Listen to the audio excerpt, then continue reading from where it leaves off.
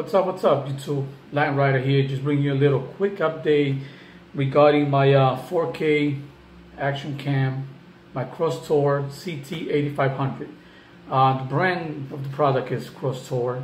They make a lot of other cameras, like dash cams and stuff like that. The good thing about those cameras, not only that they record pretty good, 1080p's and also 4K, and the 4K ones also do 2.7K at 30 frames. Okay, this is my helmet. This is the One Storm helmet. I have this like about almost 2 years now. I believe in a year and a half or somewhere around there. 2 years probably. Check out. But anyhow, this is what I did. I actually ran the cable, right? This is the cable right here from the mic. I put like 3M double tape here and here, and also one here, so I stick the cable to it. Left it there overnight, squeezed it nice and tight, and as you can see, the cable is right here sticking out. So the case, remember, you can't really, the case is sealed. This is a water seal case, so I changed the back part, the back door, so that way more noise and air flows in there. I guess more noise, you can say, so whenever I use it without the external mic, basically could catch more noise. So I ran it in there. Underneath, as you can see right here, I ran it twice around the cushion, and then I tucked it in here, closed up everything, pressed the button back in there, left it in there nice and tugged, and then the mic I sticked it into the front. I don't know if you guys are able to see it right there, but this is the mic right here. As you can see, it's moving right now. Okay, it has the not a dead cat, but the wind protector, or I forgot what they call that thing. And then I also got my other mic here, this one right here, which is a different type of mic. This one is actually for my Bluetooth device. See that? Oh. Yeah, that's my Bluetooth device that I bought for like about, I think it was like 20 bucks I paid for that on eBay, and it works pretty good. It lasts up to 8 hours.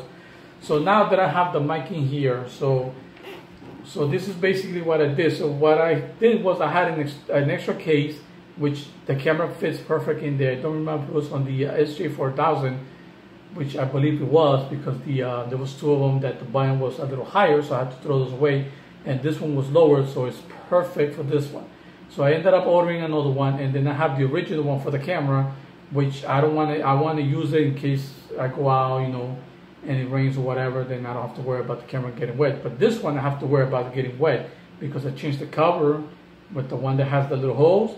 And then also right here, you see that? Yes, the 2.5 millimeter jack input. So I drilled a hole there, and then I ended up making it a little longer, a little wider actually, so that way I could stick, this in there, the mic. So as you guys can see closely, it fits perfect in there. See that? The camera is actually inside there. All right. So it fits perfect. It fits in a way that I really didn't know I was going to get it that good. Look at that. See that? It's almost as perfect as I could get it.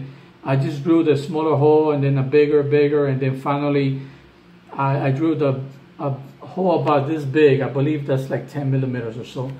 And once I push it in there, I could feel it like go in, and then when I pressed it in, like it just gripped in there perfectly. It's like it won't go nowhere.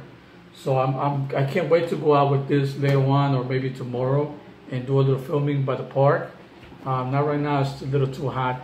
So what happens is, now that I have this setup right here, which this is gonna be my main setup here, I'm gonna be using this from now on. I love the setup, it's perfect. I also, like I said, I ordered an extra cage, and so what I'm going to do on that cage also, I'm going to drill another hole and keep it and put it away just in case this one will break or whatnot. Now let me show you this right here. This is my external microphone, also a lapel mic, which I had in one of the radios. This is from a radio. And this is a 3.5, and the one for the camera is a 2.5. So I ordered an adapter, which is a 2.5 male to a 3.5 female, and this is where it's going to go in. So what I'm going to do is, when I get that, I'm going to stick it in there, and then stick this one into it, so that way I could use this one. So I have two options now. Now what happens is, in case in the future this mic goes bad, gets wet or damaged or whatnot, then I have the backup microphone. So this one won't work. That is why I ordered the external inputs, which is a 2.5 male to a 3.5 female. That way I could connect this into the 3.5 and then the 2.5 into the camera. So once I get done, I'm going to do a video show you guys how that works, the whole system, connect this on. So right now, like I said, I have the camera ready and set, 1080p at 60 frames. Yes, it does 4K, and yes, it does 2.7 also at 30 frames a piece. This camera comes with EIS, which is an electronic image stabilization system that comes built into the camera. And what I was reading correctly was that it doesn't work with the 4K, but it does work with the 2.7K on this camera, so that's awesome. So like I said, I recommend this camera to anybody that wants to do any type of videos. Doesn't matter if it's motorcycle, cars, bicycle, rollerblading, whatever, skateboarding, anything. It's an awesome camera, and especially this one, the CT8500, because it comes with the external microphone. And I believe this is like the only one. I think there's another one also that comes with external microphone.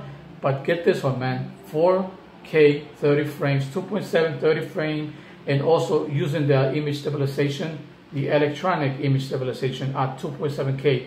And then every other one from there, like 720p, I believe 720p does 60 and also 120, which I really don't record about that level. So, 1080p at 60 is one of the best video quality you're gonna get. So yeah, like I said, I recommend it. I love this camera. It's awesome. I already did a video, and a lot of my friends and everybody's telling me that they love the way the image came out and it looks good.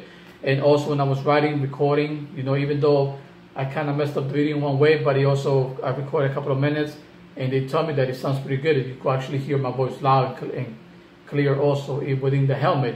And when I opened up the visor, I thought more air was going to come in and, mess around with the audio, and it really didn't do anything like as I thought it was. But yeah, it sounds awesome, man. So like I said, I recommend this camera, the Crosstour CT8500 4K with the external microphone.